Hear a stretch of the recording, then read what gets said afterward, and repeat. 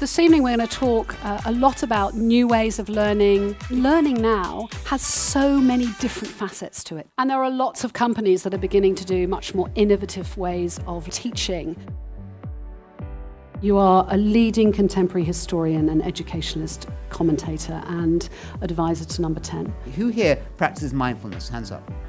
Okay, so you're all now going to practice mindfulness for the rest of your lives. Close the eyes, and I just want you to inhale to the count of 3. And I'm going to say, if you do this every morning when you arrive at work, you'll see yourself falling upward into knowledge, to understanding and wisdom. This is what all mindfulness is. It's the opposite, by the way, of mindlessness. You will be less defended, less reactive, more engaged. And the more you do it, the better the quality of your professional and personal life. The biggest lie that we all absorb from schools and universities is that education stops when we're 18 or 21 or whenever we leave uni. It just goes on, and the best people on earth are the people who are learning with their last breath. You have run a variety of agencies, particularly in the hard,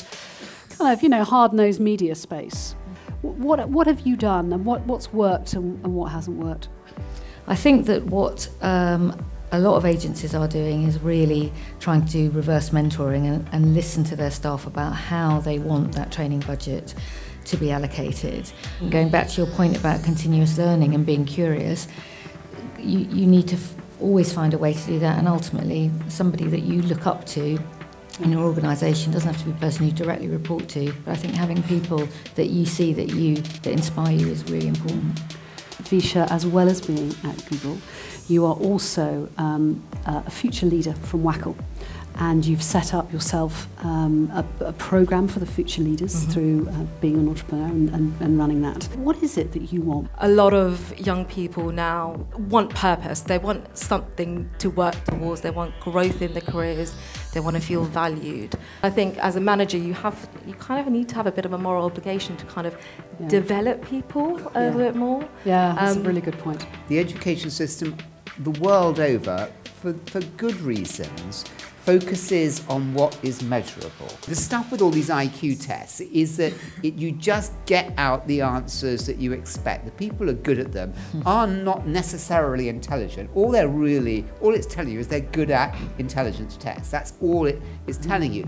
We are asking the wrong question. We are, the world over, asking of young people, how intelligent is this young person through these intelligence tests? What we should be asking, wait for this, is how is this young person intelligent? Zaid, you are the CMO of BT. You've been there for 3 years. Prior to that at P&G. If you let people be themselves, find their own ways of doing things, then you get so much more out of them. I mean, if you can take an organisation, we've got 1,000 marketing and digital people in BT. If we can improve them by 1%, that's like hiring 10 new people. That's fantastic. Yeah. The more you can open the opportunity for people to learn, the more they feel that personal growth, the more they give back. The great wisdom is that your children are not you. As Khalil Gibran said, your children are not your children. And great parenting is about helping your children to become who they are. Bad parenting is helping them become like you.